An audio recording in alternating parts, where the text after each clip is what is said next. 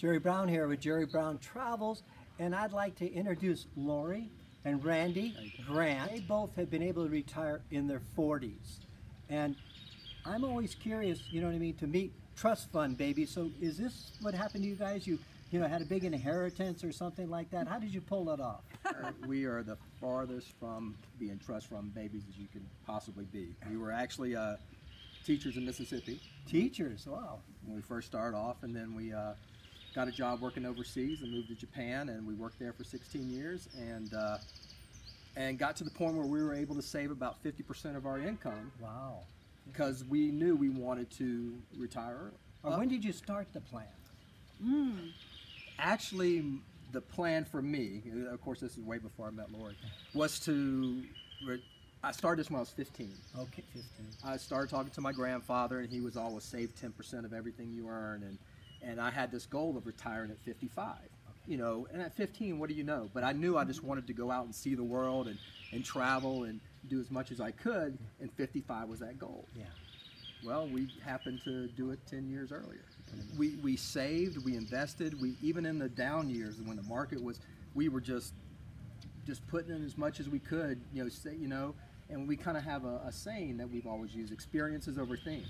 So we never wanted the lavish cars or the big houses or the designer clothes, and we lived simply. And we just traded those in for trips to different places. But I have to be honest, Jerry, because we've been together 25 years. 25 years. Next month. And Randy brought this idea to me at the beginning of our marriage about, if we just start now while we're young, we can have this later. And I did not like that idea at all, because we were barely making it as Mississippi teachers. We were living paycheck to paycheck. And I said, you mean to tell me we're going to, take a little lump of, we hardly have anything, and wait for that to grow for 40 years? Yeah. Who cares what's going to happen in 40 years? I want to live now. So we talked to a financial advisor who showed us the numbers, and I begrudgingly went along with it and said, yes, I guess I can do without a few little comforts here and there. But our little tiny nest egg, lo and behold, he said, trust me, and I did, started to snowball. One year I started to notice that it just got bigger and bigger, and I had to tell him he was right, and I hate telling him he's right. And here we are. Well, too, which is interesting about it is you guys teamed up on it. You got on the same program, right. You teamed up, and so your goal was the same. And now how long have you been retired? We've been doing this full-time travel retired lifestyle for 2.5 years. 2.5 years. Okay, very good. Randy was 45 when we retired. Now you're in Ajijic here. Okay, now you mentioned earlier to me that, and it is quite unusual, you don't hear about school teachers being able to retire at your age. So apparently, I know I read the book Rich Dad, Poor Dad, and so the one dad was an entrepreneur, and the other dad was a school teacher, and the poor dad was a school teacher. But you guys have pulled it off, and you're the rich dad. Well, you talk about books, The Millionaire Next Door. Right on.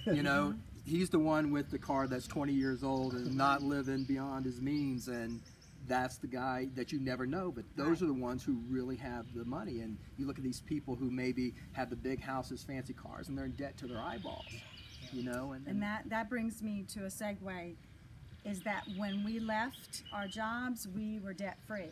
Okay. And not only that, we sold everything. Right. We thought, we want to be free. We don't want to have a car note or car storage to worry about. We don't want to have rent or a house that we have to come back and check on. Right. We literally sold everything that didn't fit into a carry-on bag and a backpack each. So we could pack up from our little casita across town in 20 minutes and be out of here. Wow. If we needed to. It's the simplest, most free. It's not for everybody, we understand that, but we absolutely love the freedom of being able to just go anywhere. Now, how did you end up here in Ajijic? We had some friends who were basically our mentors, and they retired at 38 years old. 38. 38. Wow. And so we had followed their blog for 5 or 6 years, and we would ask them questions, and we talked to them, and we got some of their books and things, and we like, hey, we can do that. We can do that. And we just kind of had to convince each other, because to leave your very secure, well-paying job, working overseas, it's tough to to break away from that. You know, you keep thinking, well, maybe next year. Well, maybe next year. Well, when is next year?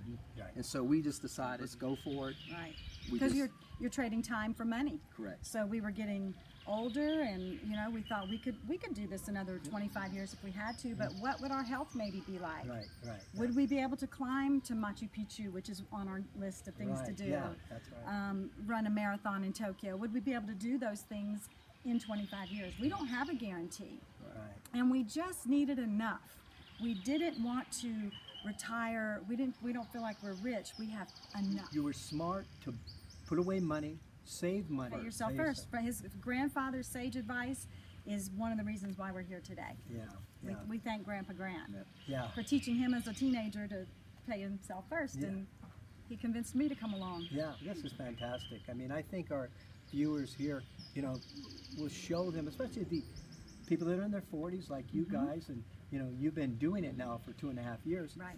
But it seems like it boils down to, what would you say, sort of in the closing here, for somebody who's really hungry to retire, they're tired of, you know, what advice could you give to somebody in their 40s now that they have still a few more years maybe to save up the money?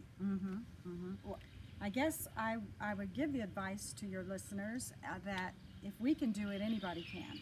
And you don't have to feel deprived, but you need to start now. I mean, with whatever you can save. You just maybe start tracking your expenses, which is what we did. We track, and we started to see, wow, we eat out a lot, and we started to trim our expenses. It was just the same.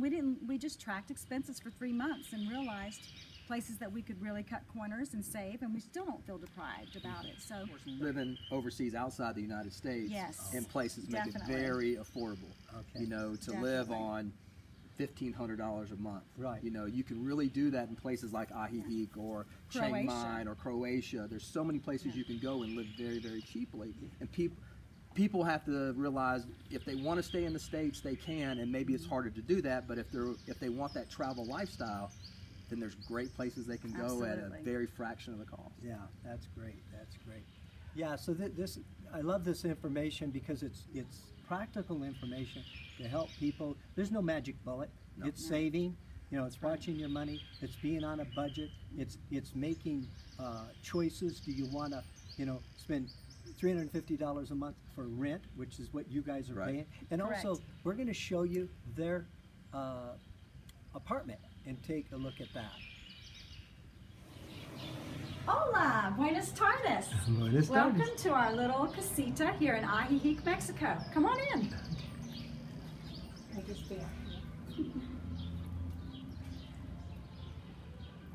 This is our little one-bedroom apartment that we rent month to month here in Ajijic. It's very Mexican style. Everything you see here came with the apartment. The only thing we had to do when we moved in was buy some dish soap and some paper towels, and we were ready to go. So literally every piece of utensil, pots and pans, toaster, everything was already here for us, like a hotel room, just ready to move into. Stove and propane comes with the rent of the apartment, which is $350 US a month. Comes with Wi-Fi, propane, electricity, and the only thing we have to buy for about $1 US every other week is a thing of purified water. This is the master bedroom, and it came furnished as well, and this is what you call a matrimonial bed in Mexico, and basically it's a double-sized bed, so we sleep very kind of like tight quarters, but it's plenty of room. We definitely don't have a flat screen, and this is my closet space. So there's plenty of room back there for all of my things. And right through here, through the master bedroom, is the ensuite bathroom, which is 1 bed, 1 bath apartment. And so it's kind of cute and airy. It's got a shower, another closet. It's very adequate, nice shower. It's just very adequate for exactly what we need. So what did you think? I think it's great. $350 a month with all the utilities and everything else. Well, let me ask you one thing. You could be doing it right now. Yeah, I have it rolling, Lori. Those cookies were really good. Thank you so much for the coffee. It was good. Yeah, this was a lot of fun. It's, yeah, really a lot of fun. And the cookies were good too. Okay, so Ready this to is go? enough of Yeah, this let's interview. go.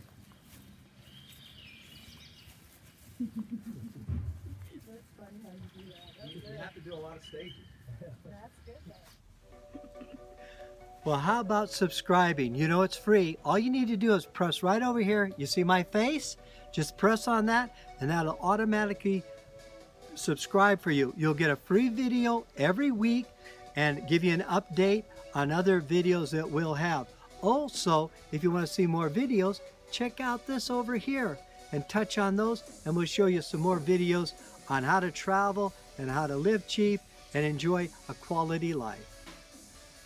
Jerry Brown, Lori Brown. bye. Bye-bye.